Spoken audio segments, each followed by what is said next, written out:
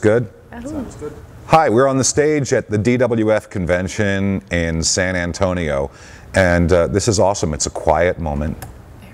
Nobody's in the room, and I have a chance to talk with Sam. So the first question is always the same. How do you say your name again? Oh my goodness. It's actually putch, like put your finger in your ear. So that's the only way I can get people to remember it, or put your finger in your nose or something like that. So it's putch. Okay, so puck becomes putch. Puck, puke. Puke is a favorite. I get that You one hear a that lot. too? Yeah, I get puke a lot. It's not good. So just putch. And then there's the Sandy Sam thing. That's another confusion. Help me out. When I was born, my mom wanted a Sandy, my dad wanted a Samantha. My mom named me Sandy, my dad called me Sam. So I've been Sam since birth. I grew up Sam. I actually only started using my first name, Sandy, my real name, when I got that nice little short last name that was confusing enough. Sam Puck seemed very confusing, and most people thought I was married to Sam. So I use Sandy professionally in the industry and in my studio, and then everybody I know, friends and family, call me Sam. So it's, hey Sam. Sam works. But it says Sandy. Correct. When we're talking about the tour. Yeah, just so that, because again, people get very confused with it, but it's just Sam. If you know me, then it's Sam. You got it? Well, we went straight to you. Now I have an answer, and I'll still call you Sandy Puck. It's okay? That's fine. I can be anything. I bet you answer to a lot. So you have the tour coming up, The Power of Passion. Very excited. Yeah, this is kind of exciting. This is actually our this is our fourth year out on tour. The first 3 years we actually did Bellies and Babies was in 2008, Tots to Teens was 2009, and Family Tour was last year. So this year we actually wanted to bring something new, and we hadn't touched weddings yet. And I feel, although I am a wedding shooter, I do shoot weddings very, very few and far between and a very high price point. I built my company on weddings, so I understand how to market and manage the wedding side of it. But truly, I don't consider myself an expert in everything, and I wanted to bring somebody on that would be mind-blowing. So of course, when I spoke to Jerry, he was my first choice and only choice, honestly, and when I spoke to him and he agreed to it, we decided to get this thing out there, so we're excited. Well, Jerry has wowed everybody here at the DWF convention with this awesome shoot on the Riverwalk, a very emotional reveal last night, and when he spoke on Sunday night, the keynote address, he just said, "Hey mate, I'm going to try doing unplugged." And he ripped the cord out of his computer and shut down the speaker system, no music, no slideshows. He just spoke from the heart, and it was an amazing and pretty intimate experience. And that's what's amazing about him. And the thing that I found over the years, kind of following him a little bit, I finally got to see a whole show in Japan. We were both speaking in Japan. And in English? In English, okay. With translators. So we were in Japan speaking. And I remember going to his show and having never seen a complete entire program, I couldn't believe the amount of emotion that he could put into his words. And I realized that my audience is pretty general when it comes to their styles. It's family, children, some weddings. I mean, they kind of have an eclectic mix, where Jerry could really take that wedding information and just really, what he said really applied to anything we do. The emotional connection he has with his clients, the way he handles lightings, his creativity, and really his passion is what really spurred that whole concept. So I cannot tell you how excited I am. We're ready to go. Sam, when you're on tour, you see a staggering number of people over the course of, 6 weeks? Correct. How many cities?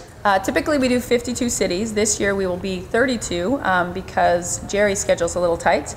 But then in addition to that, we have 2 additional tours that go out that are smaller, 14 cities. And we also do Canada and the UK. So we have quite a few. We have a total of 72 cities this year. How many that's a lot. people do you typically see? Like over the course of an entire tour? Over an entire year, about 20,000 people from start to finish. The speaking engagements we do and all the touring, about 20,000 photographers. So there's, on the DWF, there's always a question of street cred. Sure, sure. Because you're out teaching, you're seeing thousands and thousands of people, but do you really shoot anymore? Absolutely. I have always balanced my life, especially the last 4 years with touring. I do 6 months shooting on, 6 months touring where I'm off shooting. But remember, every time I'm home, I am actually shooting. I shoot 4 days a week, Monday through Friday. So it's not just flying the flag. It's like, I shoot. This week I'll hit a portrait session. Oh, no. We are hardcore marketers. What we're really known for is the marketing aspect of our company. I build, just to give you a little bit of credibility, 11 years ago, my entire company was inside my master bedroom. I was my only employee. You know, I worked out of my home. I started to grow. Now remember, I'd been there about 6 years growing my business. It got to the point that I had to expand and get commercial space. So imagine 11 years ago, it was just me. From there, I started to grow. I added a few employees, grew faster and faster. By 5 years, we were grossing, actually, total take home within a 5-year period was about $1.5 million. So we went from $72,000 out of my studio to about $1.5 million in 5 years. Did you have time to live anywhere in there? No, I didn't actually. That's a good question, because when I moved into the studio space, just like most people, I was very nervous, very paranoid that I wasn't going to make it. So I doubled and tripled my marketing efforts. I doubled and tripled my session counts. At that time, I was shooting 6 sessions a day, you know, or I'm sorry, 6 days a week, up to 13 sessions a day. So I was killing myself.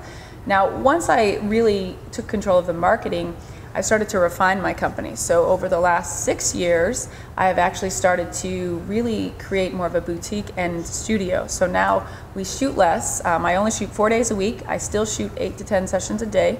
So compared to most studios, you asked about street credibility, I still shoot 25 to 40 sessions a week.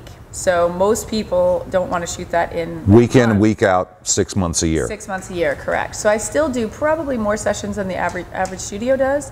But now with our marketing structure, we've changed it to be a much more high-end client. So our sales averages have gone up quite a bit. So it's kind of a balance between solid marketing structure and understanding that high-end side of the business. You're actually practicing what you preach, in essence. Exactly. I guess I tried to become what it was that I always wanted to teach. The ideal scenario, and I feel like we're finally at a point where we are the studio we want it to be. So currently, as I said, I work 4 days a week. I have 2 part-time shooters that each work about 2 days a week. You know, we've gone from 2,000 sessions a year. At my high points, we had 7 photographers doing almost 2,300 sessions a year, down to just the 3 of us doing, you know, 500 to 600 sessions a year. So, but still, it's staggering just the logistics of dealing with that large a clientele. Oh, absolutely, definitely. You have to start becoming a computer genius. Well, my goal is always to surround myself with people who are amazing at what they do. I know how to market and I know how to shoot, and I had to find the right people, the right creative people, and the right visionary people to sort of build that foundation for my company. So what happens on the tour? Oh, I mean, to draw on, by the way, there's a DWF discount.